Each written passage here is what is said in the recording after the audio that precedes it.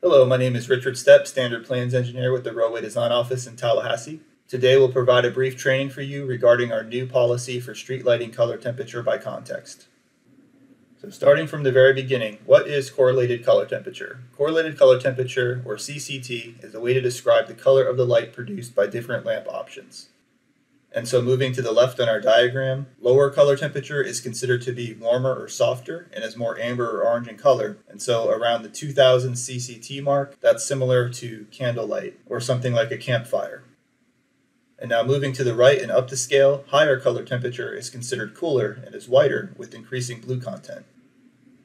And now to describe some background on our existing conditions on Florida's roadways, the old high-pressure sodium lights still make up the vast majority of installation. These high-pressure sodium lights are very warm in color, about 2200 K, similar in color to candlelight. Moving forward, LED lights became Florida's policy in 2016, and the primary options for LED lights are 3000 K and 4000 K as shown here. For comparison, 3000 K is sort of the happy medium between the very white light and the very warm light. 3000 K is similar to the incandescent soft lights that have been in our homes for previous decades. And 4000 K is considered to be much cooler, which is very similar in color to the fluorescent lights that may be in your office or the type of white lights that you might see at a gas station. And so previously, FDOT specifications require a CCT less than or equal to 4000 K. No further guidance was provided, and so the result is that the majority of installations installed in recent years are 4000 K. Currently, it's estimated that about 9% of the lights on Florida's roadways are 4000 K and about 5% are 3000 K, with the remainder being the old, warm, high-pressure sodium. And with that said, we are seeing quite a mixture on Florida's roadways, and we think there's some room for improvement in terms of being more consistent, predictable, and repeatable. And also with the new national research we've seen, it gives us more leeway to meet more of our needs with our color temperatures. So our update is per Roadway Design Bulletin 2202. New requirements are given for street lighting color temperature by roadway context. In addition to the benefits of being more consistent, the result is that the majority of roadways would use the warmer 3000 K light. And we'll discuss the benefits of warmer light in a moment. And so moving forward, we'll share with you our considerations for choosing color temperature as we developed our new color temperature policy. And so first and foremost, when we're deploying roadway lighting, we want to ensure optimum driver visibility, we want roadway safety, and that the lighting we're providing is resulting in the best possible driver performance. And then once that's established, we're free to meet some of our other needs for roadway lighting, but again, only after we've established the safety of the lighting choices. And so our two primary sources for studying the effectiveness of the lighting are the new National Research Study, Solid State Lighting Volume 2, and in addition to that, FDOT performed its own conservative analysis where we compared detection distance to stopping sight distance. In the conclusions, first as shown by AASHTO and then later verified by our independent analysis, is that 3000 K has the same driver visual performance as 4000 K for most locations. And additionally, based on FDOT's conservative analysis, it was determined that 4000 K does benefit some limited high-speed roadway contexts. And you'll see these contexts when we present the new FDM table for color temperature usage near the end of this training. Now, given this knowledge that the warmer 3000 K lighting may be used effectively in the majority of locations, we're free to consider meeting the other needs of roadway lighting, which may benefit from warmer lighting. When presenting this topic to our district lighting experts, directors, and executive workshop, we had delved fairly deeply into some of these considerations and justifications. With that said, in the interest of time, we'll just give you a quick summary of this background here. So first up is environmental needs, with concerns for wildlife, light pollution, and sky glow, which resulted in the International Dark Sky Association recommending 3000 K or warmer lighting. Next are aesthetic needs and considerations for widespread public feedback that have overwhelmingly called for 3000 K or warmer lighting near residents' homes and businesses. In addition, cities and local municipalities have called for this warmer lighting near aesthetic areas such as downtown districts and tourist areas.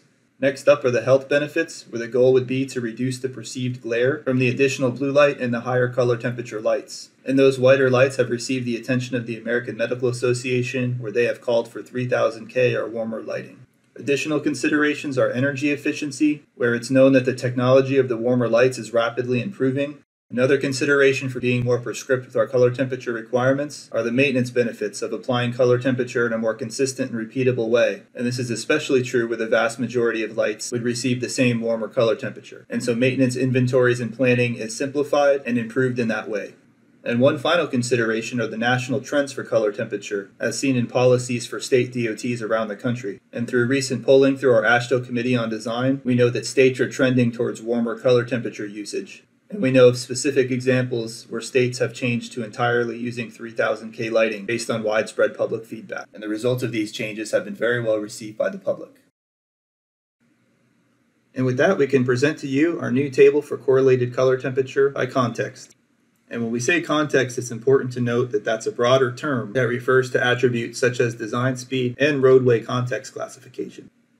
And so here you can see that our table is organized by design speed, roadway context classification, and then the corresponding correlated color temperature that will be required. And then moving down the rows, this is organized by arterials and collectors, and then limited access facilities. First up is 4000K, which is used for high-speed suburban contexts. And so C3 is a context classification where many pedestrians and features like marked crosswalks and bus stops would be expected. And so when this is mixed with a very high design speed, 55 mile per hour or greater, the whiter light of 4000K would be required. 4000K shows a detection distance advantage to accommodate larger stopping sight distance for greater than or equal to 55 miles per hour. Next, the warmer 3000K light is then required for all other contexts. With far fewer pedestrians expected, low surrounding light levels, or lower design speeds, 3000K is implemented where it has the same statistical visual performance as 4000K. And looking through the current inventory of FDOT's roadways, it's estimated that 3000K would be used for about 95% of FDOT's roadway miles. And so this warmer light would be used consistently at most locations moving forward. And last but not least, the table offers an even warmer 2700K option for low-speed application. The studies have shown that light color is particularly insignificant at these lower speeds. So for all contexts with a design speed of 35 miles per hour or less, 2700K may be used. And this benefits aesthetic areas, residential areas, natural areas, historic areas, parks, campuses, or wherever the locals prefer it. For example, the city of St. Augustine prefers to keep this warmer light for some of their historic and downtown districts. Next up, we'll explain some of the supporting policy that was provided in the Bulletin's new FDM language that supports this new table. And so first, clearly, an all-new lighting project where no lighting had existed previously would follow the requirements of this table. That said, regarding existing lighting systems and complete lighting replacement projects, it's important to note that this new policy is not retroactive. And so essentially this new table and these new lighting color temperature requirements do not justify a new project on their own. You would leave existing luminaires in place unless an all-new lighting project is warranted for reasons other than CCT. So for example, in addition to meeting FDM requirements, district requirements, and warranting requirements, replacement of a complete lighting system is justified for road widening, upgrading to LED, replacing aging systems with high failure rates, or meeting current illumination requirements. A complete new lighting system is not justified for only changing from existing 4000K to 3000K. So any 4000K was installed based on the best information we had at the time, and we know that it's still safe. And so for that reason, it doesn't justify any additional funding from FDOT only to change to a warmer color. Next up in our new FDM language is the topic of individual light replacements or additions. And this is where small numbers of luminaires are added or replaced for maintenance or other purposes among a much larger existing system. So when this occurs and only a few lights are added or replaced, Table 231.2.3 does not apply. Instead, the designer should match the CCT of the existing lighting system to maintain color consistency. So maintaining color consistency with existing systems is generally the goal. And sticking with the topic of consistency, we'll now discuss roadside facilities. And so the FDM language explains to use the same CCT as the nearest roadway lighting for consistency. So basically, if the nearest roadway lighting is visible from the roadside facility through line of sight, then you match that roadway lighting. Such facilities would include, but are not limited to, sidewalks, shared use paths, toll plazas, rest areas, and way stations. So for example, with a limited access facility that uses 3000K, a rest area that was located along that roadway would use 3000K lighting as well to match the roadway. So this policy of matching and consistency is fairly intuitive in that regard.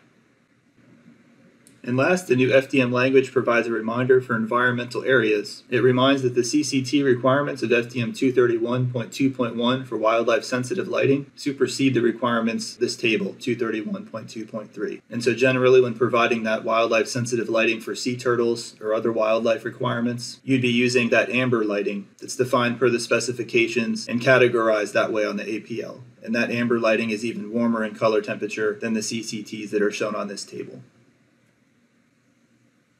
And with that, we've reached the end of our color temperature by context update training. Thank you for your time and attention.